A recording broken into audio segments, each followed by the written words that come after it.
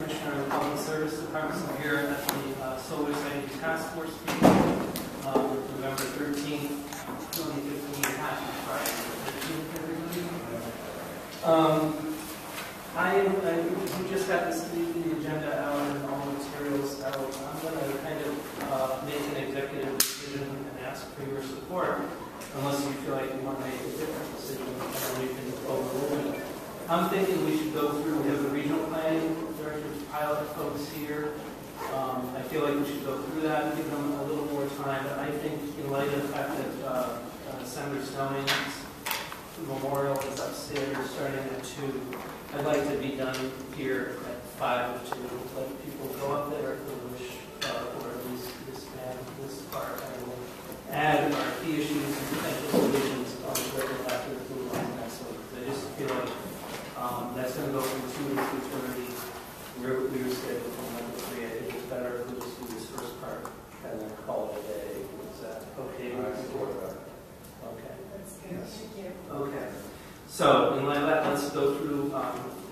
First of all, we should do introductions because we didn't get to do that. Robert, want to start? Robert Costas, Vermont Power, representing the utilities. Mitch McVeigh, representing the Mexican companies. Andy Rob Vogel with Dunkel Saunders, representing Renewable Energy Vermont. Karen Horn with the Vermont League of Cities and Towns and representing cities and towns. And Sam, you're on the phone. You want to say hi? Hi, this is Sam Swanson. I live in South Florida. Thanks. I'm on the community. Hi, I'm Adam Lucci, the Addison County Regional Planning Commission, representing all the regional planning commissions. And Brown with the Department of Public Service. John Copan for the Public Service Department. And Virgola's Department of Public Service. Great. So thanks for the introductions, everybody. We have to approve the minutes from the November 3rd meeting a couple weeks ago. Anyone have one of the motion? I'll make a motion. Thanks, Rob. Second. Yeah. Okay. Any discussion? Okay. All those in favor, signify by saying aye. Aye. Opposed? Thank you. Any abstentions? I was not here,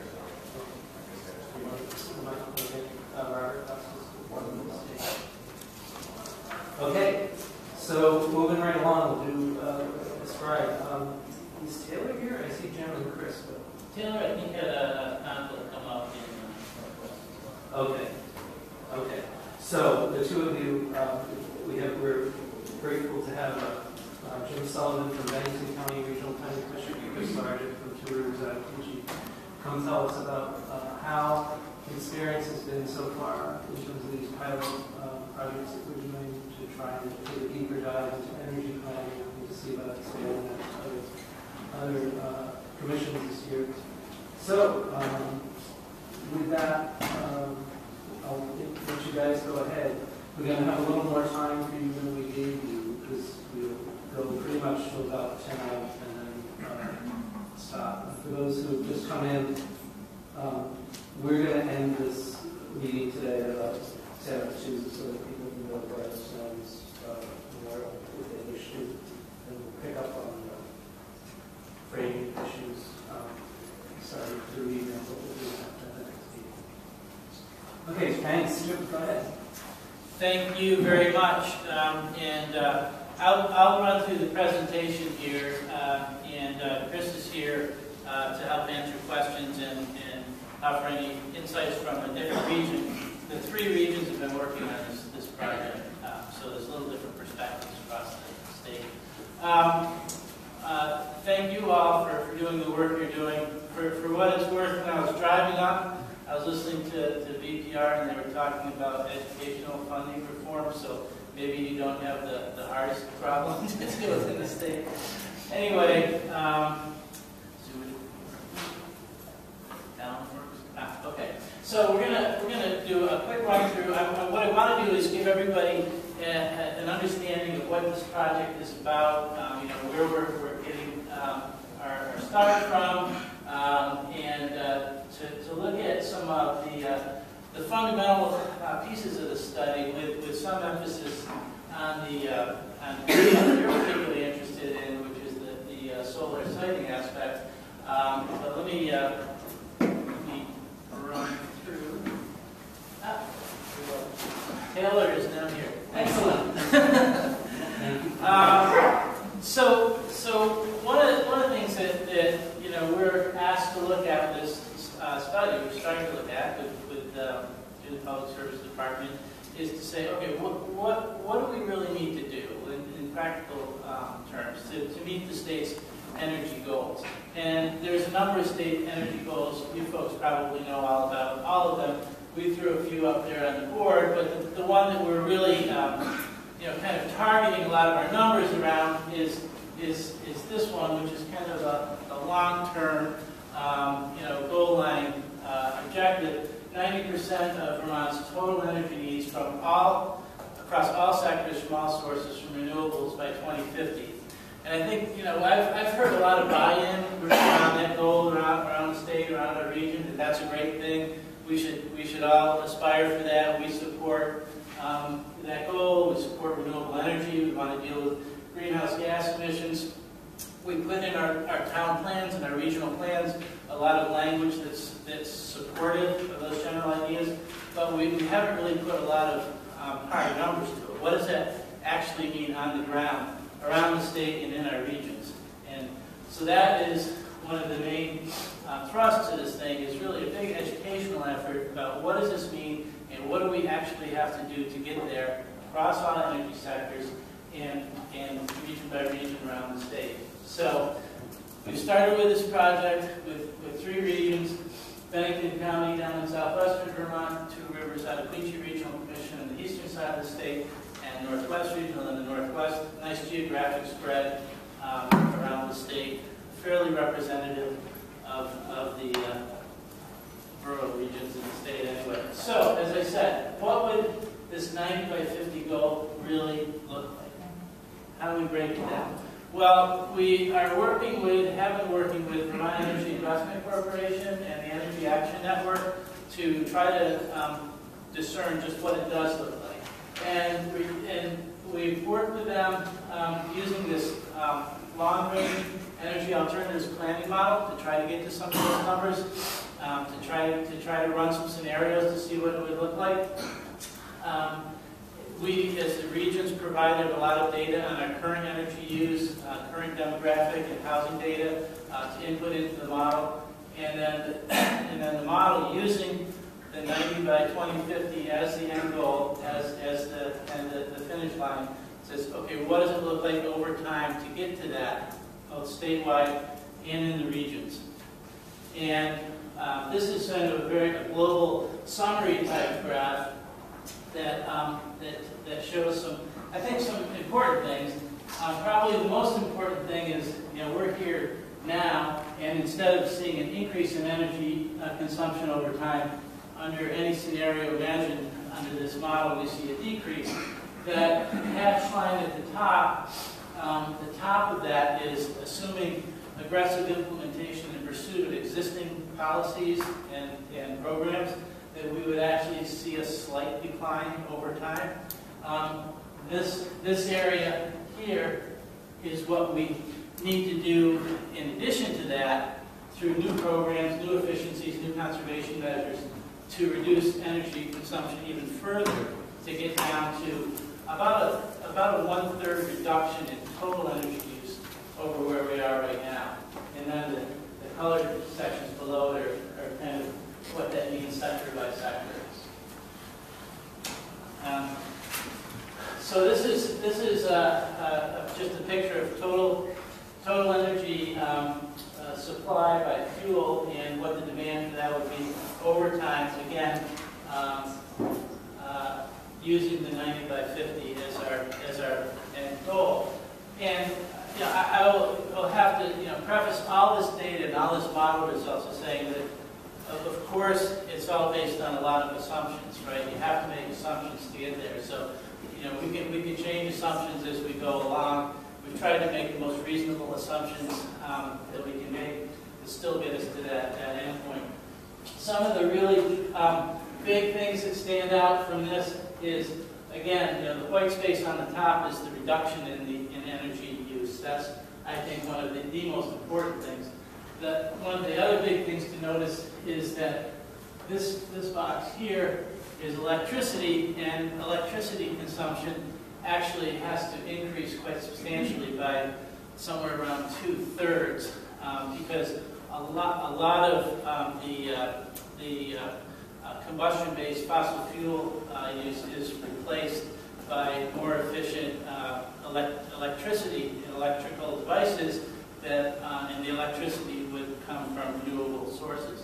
So that's a key piece of it.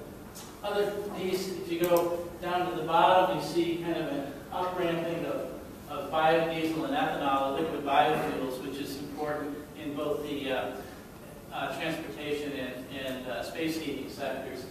A lot of discussion in some of the regions about whether that's a fair thing to include as renewable, or fully renewable. And then, some of the other things to note is that, right, this is our transportation sector here, right? Gas and diesel and jet fuel, and you can kind of see what happens to that. So we're talking about a remarkable transformation. Hey, Jim, could you leave that slide? Sure. Well, this one's about. Okay, we have a clarifying question. Yes. So when you talked about assumptions that you put into this model, when you talked about the assumptions you put into this model, did you use the goals that you laid out in terms of the efficiency, housing efficiency, and the greenhouse gas, and did you use all of those in making this assumption? Yeah. Really, the basic goal that was driving a lot of the assumptions was the 90% renewables by 2050. But some of the assumptions, we're not like starting from point zero and kind of creating our own endpoint. We're accepting the state policy at 90 by 2050 as the endpoint. So that's an assumption in and of itself. And then we're making some significant assumptions all along the way about, well, how do you get there, right? And one of the big assumptions is the amount of reduced energy consumption. That, for the model to really work, you have to knock down the overall energy consumption. You could not do that and try to find a whole lot more renewable energy, but we chose to make the assumption that we would be able to reduce. So the reduced energy consumption, does that go to our efficiency goals and our efficiency programs? Yeah, it's a lot of things. I mean, I would say it's significant conservation measures and significant efficiency measures, and I make a little distinction between those two things. And it's also a lot of just much more efficient use of energy, efficient delivery of energy. So, and certainly those things are tied up with that. Those things are already reflected in a lot of programs. One of the big things we have to do as regions is to figure out how to get those things to really come into play, and so there's a lot of great programs and ideas out there, so how do we get more update on those? And I know this data also factors in just simply technological improvements that will lead to greater efficiency over time. There's assumptions made about that. But we'll be right again, but we've got to make some assumptions. Just to be clear, I think for the energy use and demand stuff, did you redo partial modeling, or did you just rely on our stuff that we were doing in the comprehensive energy plan? We ran our own sets of models. Because it looks very similar. It's one of the really reassuring things that we really did this on a separate track. Yeah, there were some ideas that were from like the total energy study that had input into our model, but we really developed this on a separate track, and then we looked at the comprehensive energy plan result, and the results are really quite similar. And what does the 90% look like? I mean, 90% is everything with this. This is what's left with non-renewables by 2050. So it squeezes down everything. And some of the efficiency stuff is interesting. Like this is wood, and you might think, well, you have to use a whole lot more wood to heat. But again, one of the assumptions, we're going to really do a great job with weatherization programs, for example. And so that number, even though the wood doesn't go up a lot, it actually contemplates heating about twice as many structures with wood just that the efficiency improvements are such that you don't need as much per unit. So again, one of the things we're really trying to do is drive this down to the regional level and to the local level. And so I've got some numbers for Bennington, and Chris and Taylor have been doing the same thing in their regions. So this looks very, very similar. One of the big differences in Bennington is our overall consumption actually goes down a little bit more over time, because one of the things that the model factors in is projected growth rates, and the projected growth rate in Bennington is a little bit low relative to other parts of the state. So as a consequence, our energy consumption goes down even more. You can see that, significantly from your perspective, the significant upward trend, almost a doubling of electric usage, though, is prevalent in Bennington. Same squishing of the non-renewable sector. In Bennington, we don't have natural gas, and one of the big remaining pieces in the state for non-renewables is jet kerosene or jet fuel. Haven't figured out how to fly electric planes much distance yet. So we don't have a lot of that use in our region either. So breaking down further. So again, a lot of times when we're talking about energy, what you folks are dealing with here, and we hear about a lot, is solar panels and wind turbines and things like that. We really want to, and the department is very supportive of us taking a very comprehensive look at the whole thing, because it doesn't work piece by piece, and really the renewables is not even the biggest piece of the puzzle. I mean, it's one part of it. But the transportation system is huge. Right now, our biggest energy user, a lot of tremendous efficiencies can be gained by converting the vehicle fleet over to largely electric powered passenger vehicles. A lot of use of biodiesel fuels in the heavier vehicles. Some of us think that we're also going to have to reduce the vehicle miles traveled, although the original base model assumed that would be level. I talked a little bit about heating with wood and how that would be an expanded part of the use. We'd also, as far as space heating goes, rely more on some electric technologies, electricity-based technologies like cold climate heat pumps. Again, this is a big one. You're concerned. The model is really, I don't think we could make any assumptions that would make this thing work unless it involved using a lot more electricity than we do now. That said, we still need to be very, very conscious of the use and delivery of electricity to be as efficient as possible, and to make further gains in those areas. So, again, big part of the story, electricity. Where's all this electricity going to come from? Right now we're over here. You see the drop off from when the Vermont Yankee contracts expired, that being taken up by some imported electricity that are now being powered more, I think, by natural gas. And you see that growth in overall electricity use over time. And this part of the graph here, some base nuclear or something, we'll assume it's nuclear for the moment, and all of this is hydro. That's distinct a little bit from the stuff at the top, because the characteristics of it, it's less intermittent, and it's also largely imported. Certainly all of the nuclear or whatever this non-renewable section down here is imported. The hydroelectric, that assumes about, right now we import over 90% of our hydroelectric energy. There is significant in-state generation, but it pales by comparison to the amount that we import from Hydro-Quebec. And this number, we're at about 95% of that is imported hydro. So as the state does, as you'll see in a moment, doesn't have capacity for a lot more hydro. So on the other hand, everything from here up is pretty much in-state renewables. Okay? So and overall, it's about a 50-50 split between imported and again, another huge assumption, right? A lot of discussion about that. What's the right number? You know, we could certainly make the assumption that it's going to be 100% imported, and it's all going to be imported hydro, and that'll take care of our renewable goals for electricity, and we don't really need to do anything more. That's not an assumption we chose to make, and there are a lot of reasons for that, but we don't have time to go into all of those right at the moment.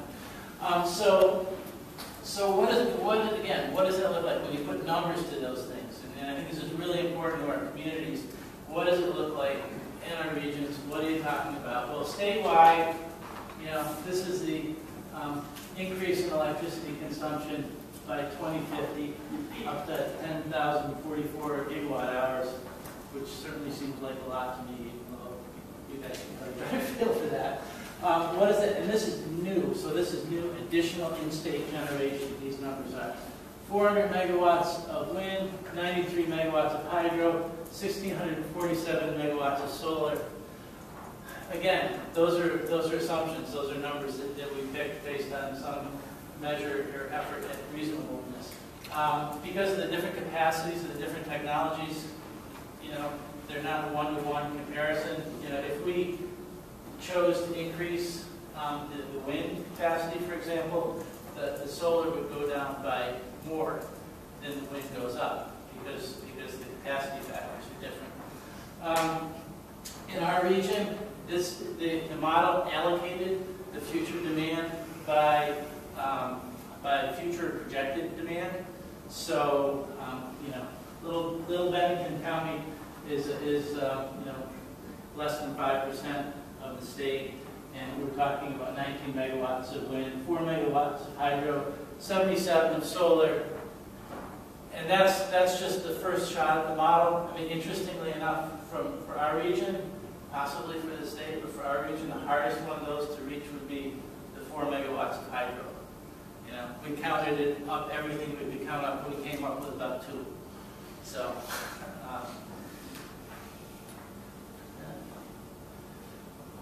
So this is just a picture of, you know, right now we do have some in-state generation, we have some hydro, we have some solar, everything else is originates somewhere else. By 2050, you know, still we'd have you know, 50% imported, but a lot of the generation would be local, you know, where those electrons are not confined to our region, but they're electrons that are generated within our distribution system, I guess we would say. So that's the rough breakdown of solar, wind, and hydro. So wanted to just run through quickly. We've been doing a mapping exercise. All the regions have been individually using common data for all the renewable sectors for renewable energy generation mapping. You know, where are the best sites, where are the significant constraints for different types of renewable energy development. So we're going to run through the solar one really quickly. This is the BCRC, or Bennington County region. The east side of the region, a lot of that's in Green Mountain National Forest, and the west side, a lot of it is in Taconic Mountains. And so most of the development is concentrated in the valley of Vermont, so to speak. The biggest towns are Bennington in the south and Manchester in the north. So the first shot at it is to say, okay, based on topographic conditions and prevailing landforms, where is the energy resource? Where is the sunshine most, basically? And so that's all the yellow blobs on this map, with the exception of the fact that we eliminated a bunch of areas and just pointed them out, right? Areas that, after discussions with people at the state, I basically said, listen, you know, you're not going to put fields of solar panels in floodways and river corridors and federal wilderness areas on certain, you know, critical environmental resources and wetland areas. So those areas are just pointed out, they don't show. Our second level of analysis includes these things. These are we call them level 2 constraints. Some regions call them other things. Secondary resources. Secondary resources, Northwest. That means the same thing. But they're things that might constrain development, but not necessarily, but they're things to definitely keep in mind. And your region might decide to elevate them, move them around. I'll explain that a little bit, but we need to know where those are all ag soils, forest habitat blocks, hydric soils, conserved lands, special flood hazard areas, deer wintering areas, class 3 wetlands. Those don't all show up on the map. The only ones that we show are the ones that overlap the areas of solar resource potential.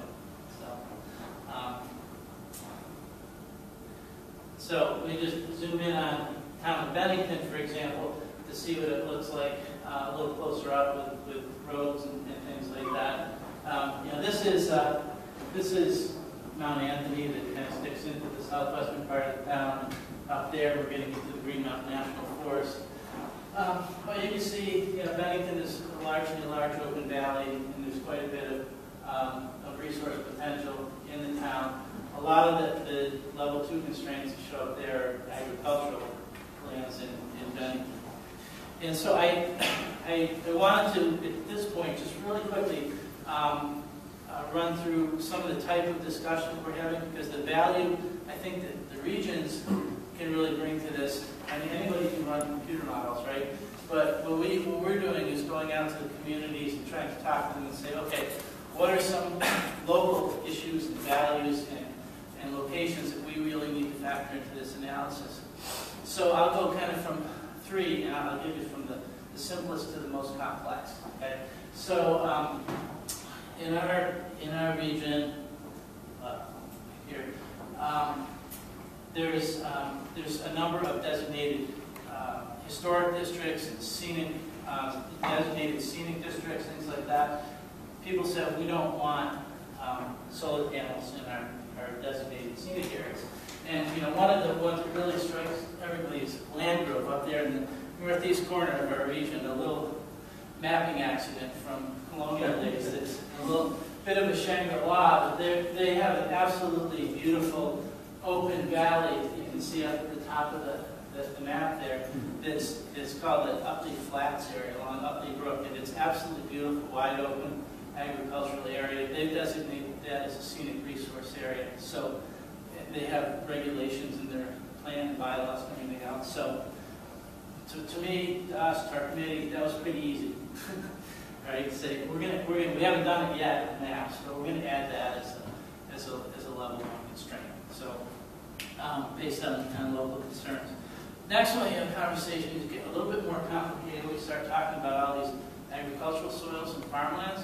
So on the one hand, we've got the perspective that says farms are actually a pretty good place for solar panels, right? Because they're open, and the additional revenue stream for farmers could be a really good thing to help maintain the viability of the farms, and so we're all about that. On the other hand, so we're trying to look at energy comprehensively. The state still imports over 90% of its food. We need to put that the best agricultural soils to use producing food over time if we really want to tackle this problem comprehensively. So, where's the happy medium there? So again, it's getting a little bit more complicated. Maybe a compromise solution is, say, take the prime agricultural soils, and there's several groupings of that, say the very best, and say, okay, maybe those should be level 1 constraints off limits, and maybe we should encourage people to look at some of the farms. And this is one of the bigger issues in our region, because we have probably the highest concentration of agriculture in many of the regions that aren't on the west coast of Vermont. And it's, the working landscape is a major concern. It was raised at our board meeting last time we were talking about this. We're hoping maybe to get some working lands data through the USDA. We may not be able to access them. If we can access it, we're going to at least add them as sort of level 2 constraints, just because we have to have a closer look at them. And then I think we're really going to have to figure out sort of, when it comes to doing the strategies we come up with for implementation, there's got to be some component that talks about how to have solar and the working landscape be compatible and work. You can graze under solar panels. So I can't, but sheep. Yeah. But not all animals. No, but you can do sheep, Yeah. and you could elevate them and theoretically could be that. I mean, it could be, you could work it out. It might cost the developer more to make that accommodation, but maybe something our region is considering. And kind of like when we get to the extreme level of complexity in local debate with an issue that we had in Bennington, what's going on today, right now, as a matter of fact, where there was, it kind of played out nice sequentially to illustrate this, but there was right here in this nice yellow prime solar area, 2 megawatt solar project proposed to cover about 15 acres. It's about what they cover. And kind of like, we took a look at it, said, well, prime solar, didn't seem to be any apparent big issues, some neighborhood concerns, right?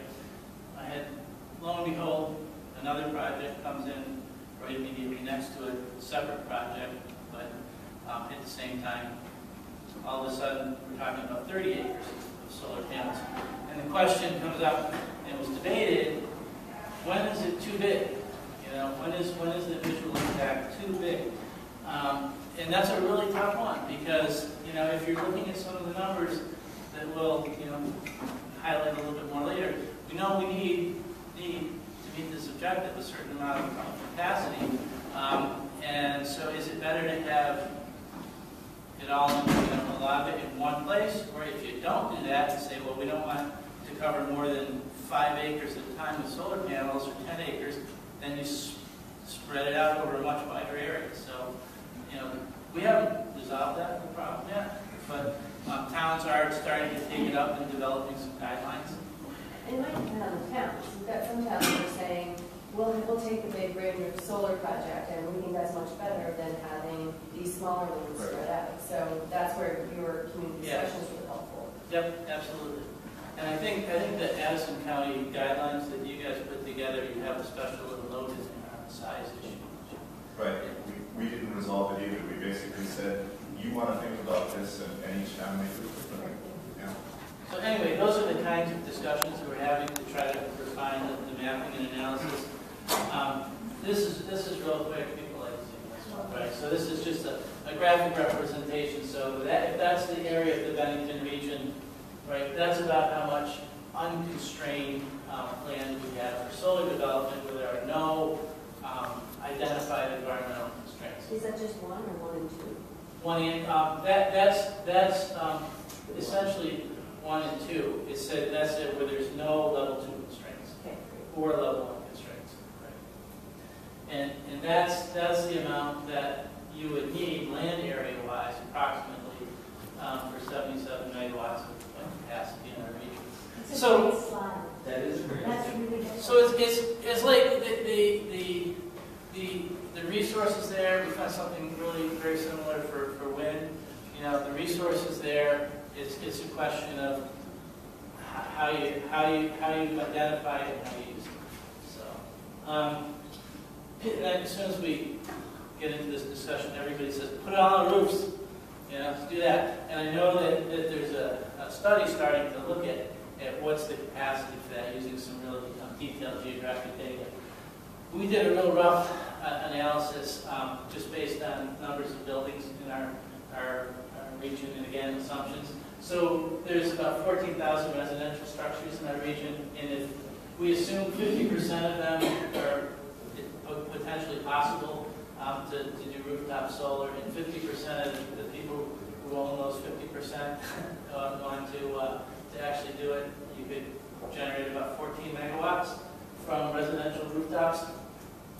We've been told by a lot of people in the industry that 50% is wildly optimistic, but we've also been told that 25% is probably more accurate. So either way, you could assume 100% uptake by 25%, or 50 to 50. It's an optimistic assumption either way. Then we look at small commercial structures and how many of those are out in the region. Similar type of analysis. Bigger systems, obviously, you could come up with another 10 megawatts. The really big structures, the commercial industrial buildings over an acre or so in size, we could come up with another 10 megawatts, potentially, you know, again, based on some fairly optimistic assumptions. So that's about 34 megawatts on rooftop, which is about 44% of our goal. and not to sneeze at that because that would really help, and we should really try to find ways to incentivize that, I think. But you know, a lot of that's always the first thing people say. It's just put it on rooftops. Put it on brownfields, or rooftops and brownfields. Solve the problem. So this is just I think really helpful for the individual towns when we start breaking it down by towns and how you would allocate this around. Like nobody's going to tell a town, well, you got to have X amount, but we want to make sure when towns are doing their plans and doing their energy plans that there's some reasonable context and basis for what they're planning for. So, so this is like based on the amount of the so-called unconstrained or prime solar land. If you were to allocate our region's share, if you will, by that, then you get this breakdown. Again, you know, Bennington is the most populous town in the region. It also has the most prime solar. Shaftesbury is just like just north of Bennington. It happens to be oriented just perfectly for solar, although they have a lot of farmland. Some of the other issues that they crop up though are, you know, Landgrove is very, very small, has 150 people. Again, just based on the prime solar, that was the scenic area that I mentioned. Some of the other places like are extremely remote, so we try to find ways to deal with some of those things. This is just another way of representing it on the map. So to say, well, what if we looked about, you know, trying to make some assumptions about the cost of doing this. So we said, how, you know, if it's really expensive, this is a long ways from three-phase power. It's not likely that we're going to see that kind of development. I mean, Landgrove, fortunately, falls way down here because they're pretty far off. Sandgate disappears altogether because they're over on the backside of Mount Equinox and at least for everything. At the same time, you know, Bennington and Manchester goes up. You can make the argument that that's appropriate because that's where most of the population, most of the demand is. So there's no perfect solution, but at least it provides some context for planning. And then this is a map of just different ways of looking at the demand and consumption relative to population, relative to the amount of prime solar resource in a town. And then this is the one that we have to grapple with a little bit as other regions start playing around with this. And you know, the department's indicated that there's an interest in continuing this around the state. I think that's really important because it's easy for us to do ours and then just kind of ignore the rest of the state. But when the rest of the state starts playing, we have to start looking at these numbers and whether they're reasonable and whether they add up. Again, this is based on the amount of prime solar and, you know, lucky Wyndham County. And I always hear from the folks in Wyndham County, don't I, that they already have a lot of renewable energy generation. They have a lot of solar, they've got a lot of hydro, they've got a lot of wind. So they're really happy to see that they get to have more than anybody else in the future too. Then there's, you know, Chittenden County obviously is the highest demand in the state. Should they have proportionately more supply? Question. And again, this is just looking at solar, right? So if we decided, well, we'll put a bunch of wind turbines on the waterfront in Burlington, right? Meet their demand, then those numbers change all around. So, and that's a real quick one. Thank you. Sorry. So just to be clear, I'm trying to hear, Chris, Taylor, are you guys also doing, do you have any presentation or are you just feeding into the comments? Okay, great. And I appreciate that. You guys want to come up here? When we can see you and reach you? Reach you.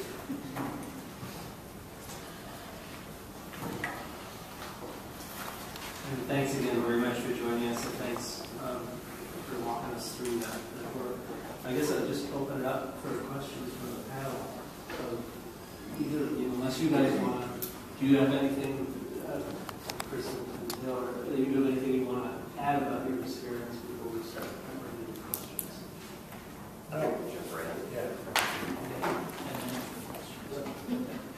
Go ahead, Robert. Great presentation.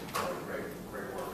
I was just curious, when you referred to the rooftop solar, did you also look at just ground mounted close to home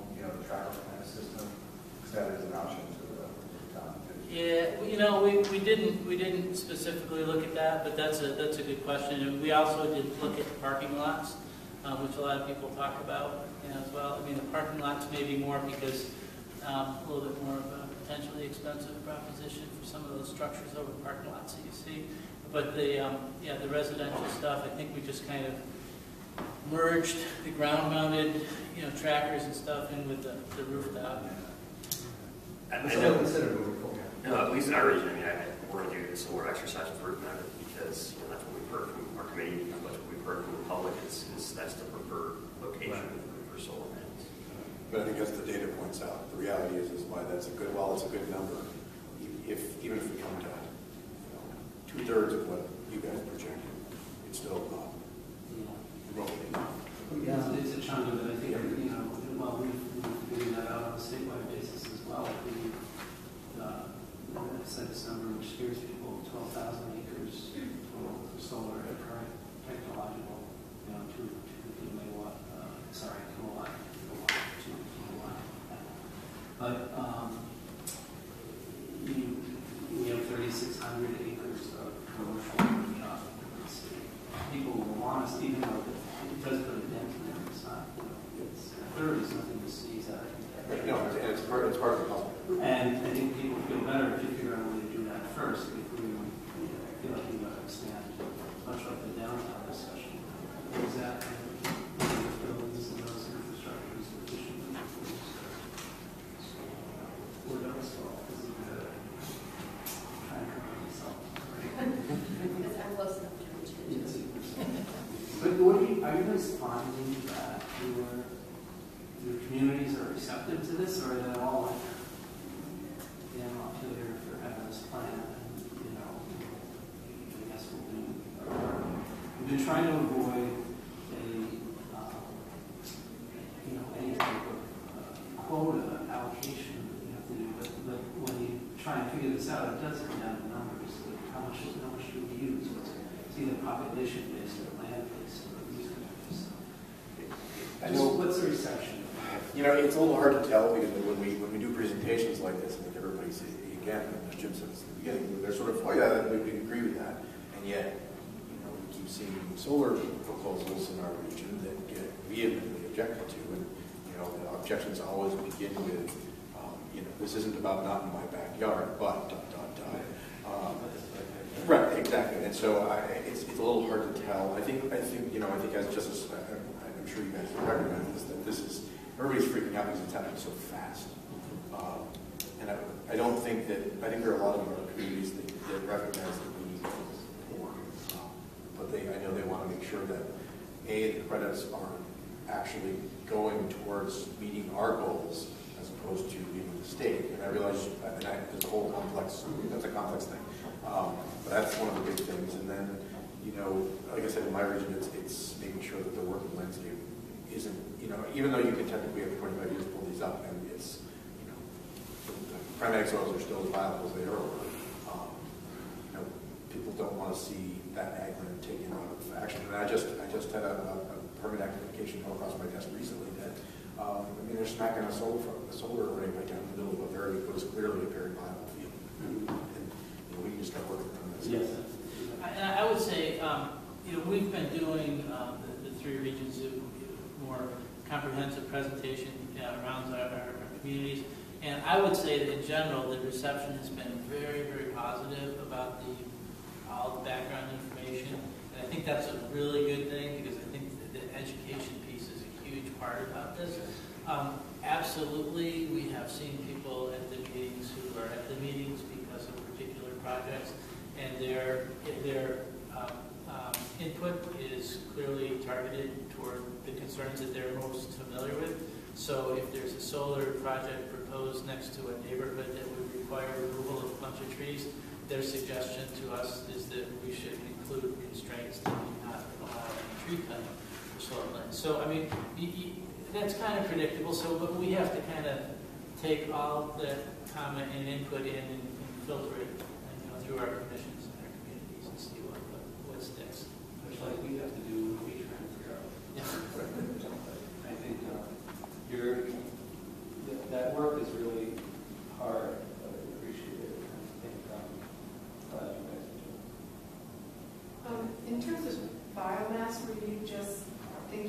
biomass natural wood stoves or? I mean, the comprehensive energy plan that was sort of our guide really focuses on combined heat and power and what else?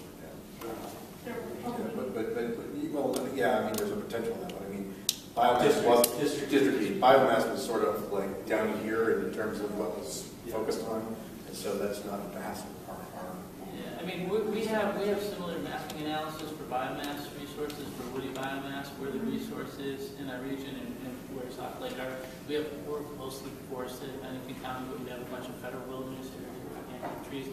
But as far as the analysis, most of the gains in space heating comes from the residential sector, and so we are talking about, I think, as I mentioned, doubling the number of homes at least that would use wood. And you look at the map, right, at the charts. There isn't any heating oil to speak of left in there anymore. So something's got to happen, and it's weatherization and it's conversion to alternative heating systems. Part of that's woody biomass, part of that's coal plant heat pumps, part of it is biodiesel. We haven't figured out all those strategies yet, but we have some ideas. Thank you very much, Jen. That was a really great presentation. I think it really sets up the big picture and gives some great graphics and visualizations that we all can use. So my question is, it seems like your first round of outreach is really kind of around, here's what the plan is, here's what the information is, here's what the maps look like. So what are you guys thinking of like for the next phase? Do you think that there's an opportunity that some towns might say, well, actually, we're looking at these maps and we'd like to work with you to drill deeper and kind of set some areas aside for solar and wind? Have you seen, what's your plan on that, or have you seen any receptivity to that? I think, in our region, we've done that first round of outreach regarding the maps mostly. I don't think we went as in-depth on the EEIC study as the other two regions. I think we hope to do that once we have the first round. Once we've got some real goals and policies set and our maps are a little more set. I think at that time, certainly, we'd like to take a look at maybe tweaking the DIC model a little bit, depending on the input we get at that point, and certainly we can maps as well. Municipality or previous individuals have additional input. But you think there's going to be a town that's going to say, we looked at the map as a planning commission or an energy commission, and there's no neighbors in this area, or we think this would be a good, kind of developing solar. We've already got some towns who want data. I mean, I don't think it will be a lot of them. There are a few very interested. I mean, I've seen also had folks comment that they wouldn't want to identify those areas, beyond Wilton Brownfields and things like that, because they didn't feel it was appropriate to identify where they should go in relation to private property. That's a huge. It's one of the challenges. Yeah, always right, of course. Right? It's really tough, and yet one of the things we hear from developers is right now their focus has been on only what property owner wants to work with, right? Yeah. And how close am I to a three-phase power line? And everything else becomes secondary. I'm trying to just, and you, right? How do we raise the profile of the issues that are concerning to people without necessarily, And since we started this process, I've actually been telling them that I think that in their plans, they really should be identifying the best areas. Many of them don't go on, but I mean, so far in dealing with the various developers, it seems to be clear to me that the town would be better off if they're going to object to being able to say, well, okay, not over here, but how about over here? And have some facts to back it up, not just be selecting random land, but being able to use the maps we've got, use the three-phase power locations to be able to say, well, these are private as well, and you may have landowners amenable to this. Yeah, and I think that is the real value added here is getting towns to think positively about this. Right. Saying, this is important for our energy future. What can we do to help make it happen in a way that works for us? Right. Rather than reactively, which is certainly a lot of what we're seeing now, saying no, here and there. Let's try to look at it from the other side too. So that's kind of the idea of comprehensive planning.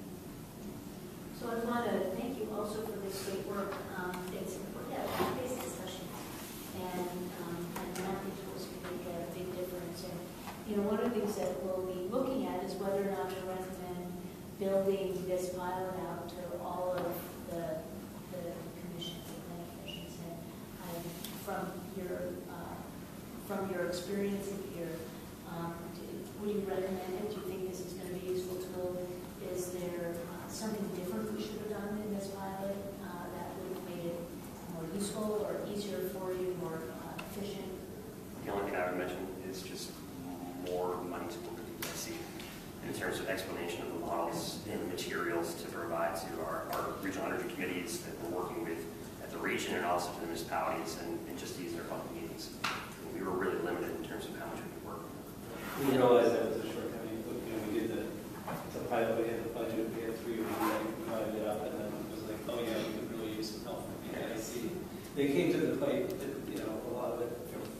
Yeah, their information You guys is very valuable. But I'm planning on budget. As far as, how important is that? It's essential that all the other regions do this because, like I said, it's a statewide goal. And just like anything with energy, it's all interrelated. And if we plan in our vacuum, it might look really good for our regions. But if it looks really bad for the other regions, it's not going to work. So, Yeah. I mean, until we make a decision that this isn't the direction we're going in, we need to figure out how to get where we're going. Any other questions for this one? Sorry, Bethany. I was just going to pick up on that comment you were making about potentially trying to identify more desirable locations. It seems to me it's an issue of timing. If you've got a developer who's already invested time, energy, and money in a site and maybe already has purchased the lease, getting them to sort of retrench to a different site is... So clearly that process has to occur prior. Somehow, the town getting the word out that there are locations that meet the developer's needs and the town's needs, 3-phase power, flat land, et cetera, good location. But we're hoping to have maps that show those prioritized areas. Yeah. We want to show those on their own. That's part of the point of this, Yes. it's Yeah. also help developers. Yeah. One thing we've been, Jim and I sort of been struggling with is that we have been struggling a bit with the perception that our project is exclusively the mapping focus on it, and it is much broader than that. We're really, the map is yes, it's a part of it, but the goal here is to come up with strategies to implement the plan across all of the sectors. So we need to, we spend a lot of our budget sort of focusing this on part's easy. You'll figure out the transportation part. Yeah, right. Or the land use planning. It's why I feel like we're getting a really good deal from you for those pieces to come. Our energy elements don't require the mapping portion of what you're doing. Right. Would it be helpful to include that in statute within the energy element? Given that that's a pretty key piece of it, admittedly not everything. Define helpful. Is it a good idea? Yeah, probably. I mean, if we're serious about this, then I think that, there's got to be something. Until the town starts sort of really thinking about this on that level, I don't know how they can, it isn't going to get into the plans effectively, unless the regional planning commission is able to work with them to get it in. Yes. I would say in our towns, in order to get to a positive discussion as to these are the places that we wanted, they also want to be able to say, and we don't want it here. Because there's no benefit to them to say, okay, we're going to set aside this area and we're going to be a good partner, and then just have someone still be able to go with other places that they don't necessarily. Yeah, the irony that I found here was that and it's not among your towns, a lot of them do have this, but there are places that have chosen, because of property rights and desire to be independent or whatever, to not do zoning planning and or probably are not actively participating in regional planning and stuff either. Until one of these projects comes along, and then all of a sudden it's like, why can't we control these people doing this? And it's part of the education. It's a little bit like letting. But it is in statute that town plans are not required, and so it's not a requirement. It's something that we've seen more in the last few years because it's a requirement of some of our funding that you have to have a town plan. So we are actually seeing, we saw several municipal planning grant applications that are looking to do town plans because they haven't. And not only do they do an energy plan, they do a housing element, and they've got to do a resiliency element, they've got to do an economic development element. So this is actually great, because this is actually moving them towards a more comprehensive plan.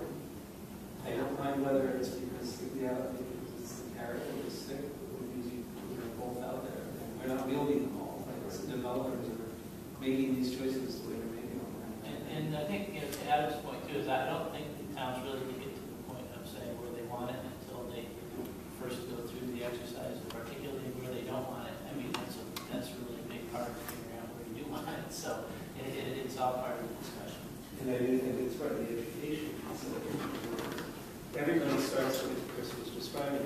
I'm not opposed to renewables, but I want the 90% renewable goal, but without really understanding the magnitude of what their energy uses are. So I think it's a part of it is educating them. Because I have yet to meet the Vermonter that says, well, for our Yes. you have that that say, or this is the power I'm using, but I don't really care where it comes from, West Virginia or not. There aren't a lot of those out there. So I think Vermonters are pretty good. I'm working more than I was going to say, there's a lot of They're just trying to let say what they're Okay. The ones who come here, One way or the other. Any other questions for these guys? I just have one question. I think this background exercise was great. They sort of presented on it, and then I love that graphic you showed. Here's Plain County, here's how much solar. It's everybody's favorite slide. I mean, that was great because because you hear 12,000 acres of solar panels, and anybody would just feel like, oh my God, that's a lot. But if you found, or it's almost cautionary showing those maps where potential solar is, because say it's right on someone's property, you're not filtering out who lives in private property or not. And it's just here's a flat, open, sunny spot. I haven't gotten that yet. I mean, because I think that at least the maps aren't kind of like floating out there without an explanation behind them. At this point, we're just presenting them in meetings. So I think that how we've gotten to them and how they're being used is pretty well explained. I think if they do start, like somebody put a big section in the Bennington banner and had the solar map and said, look at what the Regional Planning Commission is doing, I would probably start getting some calls about that. I guess, how would you have any suggestions on how to address those concerns when there's perhaps those concerns, you start going on the rabbit hole of like site-specific standards, and we're really trying to avoid that. Yeah, I mean, I think we were making a decision to go all in on this plan, this energy plan, and which means that we're going to have these facilities, which means that your property may show up on a map that says it's optimal. You don't have to be the guy who does it. That's fine. It's your land. We're not developing. So it's your land, and you right. Have to do it. But yeah, I mean that's the nature of what we do. Is that we draw lines on for people's property and sort of identify what's appropriate for them. It's just like a zoning map. We're kind of always getting yelled at for that. It does strike me as floodplain. Yes. And that's where the circle map is. So you've got a circle, but look at the dot. So all that circle, there's the That's big like dot. that's like in our land use map. That would be like a commercial district, right? Yeah. And sometimes people want to put a commercial building in a place where it's not a commercial district, and sometimes people will want to put solar in a place where you prefer they have that property right to go through the process, even if the result is not. Okay, so any other questions for these guys? Okay, and I apologize for the change in plans here, but we're going to stop the meeting at this point. We'll pick up with the framing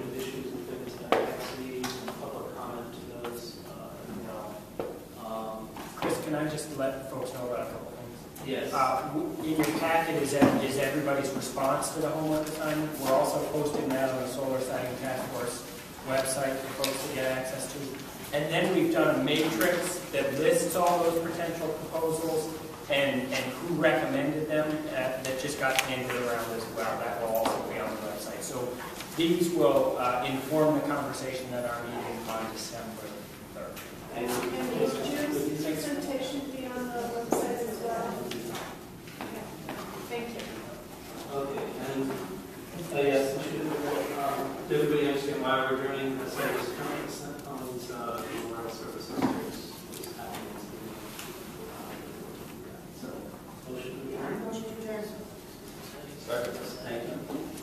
All those in favor?